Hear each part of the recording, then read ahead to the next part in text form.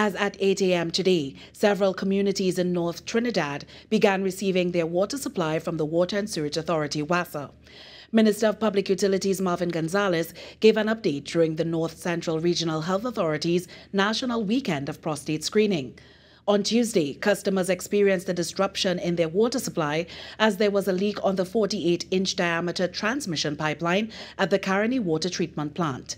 The line was repaired on Thursday, but the distribution of water to customers in North Trinidad needed to be slowed down as a seepage of water was discovered after the line was cast.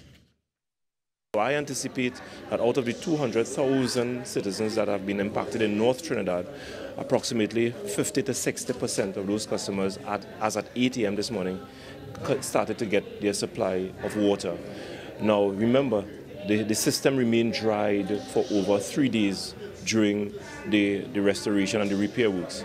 A lot of the storage reservoirs and people's tanks have been depleted, so the water coming back into the system, it is now filling those reservoirs and filling those tanks.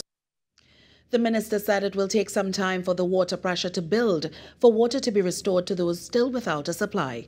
Areas like Oropune Gardens, Valsayn, St. Joseph, Mount Hope, Saddle Road, Bagatelle, Laventille Road, Trou, Macaque, Santa Cruz, Barataria, Morvant, East Dry River, Gonzales, Belmont, Port of Spain, St. James and Cascade were affected.